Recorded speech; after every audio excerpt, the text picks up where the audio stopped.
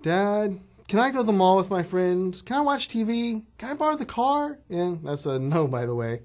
Yeah, permissions, right? Permissions are everywhere and such an important part of security. With FTP, permissions are a two-step process. First, you must create authorization rules. Authorization rules allow you to specify access for all users, specific groups or a specific user, or even anonymous users. You can grant read or write permissions for the rule as well. Pretty straightforward. And we're all done, right?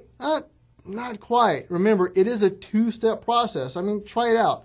Are you still having trouble connecting? What did we forget? You absolutely can't forget to check out the file permissions, your NTFS settings. The more restrictive settings will apply. Basically, the common capabilities between the authorization rule and NTFS, such as read or write, will be what's allowed. Nothing in common, no access. I encourage you to set the required permissions at the NTFS level always, and make sure the least amount of access is controlled at the file system level as well.